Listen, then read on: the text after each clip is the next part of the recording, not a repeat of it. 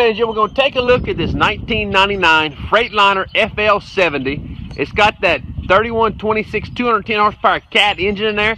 Truck has 200,000 miles, but the body's in pretty good condition. The truck does crank and run. It was driven in here. You see it's got that nice Adams stainless steel 12-ton seed fertilizer bed on the back. It does have some rust around the frame here and there, but it's nothing major. You see the truck does appear to be in decent condition overall for a 99, about 200,000 miles. You see that stainless steel bed's in really good condition. It's stainless steel. It's not going to rust out or break up on you. It's made to haul feed, made to haul seed, made to haul with you on the back. It's got the augering system right here, PTO driven augering system. On an aux ton route saw, you're going to find this 1999 Freightliner FL70 with this stainless steel Adams seed feed fertilizer bed. Come on south at about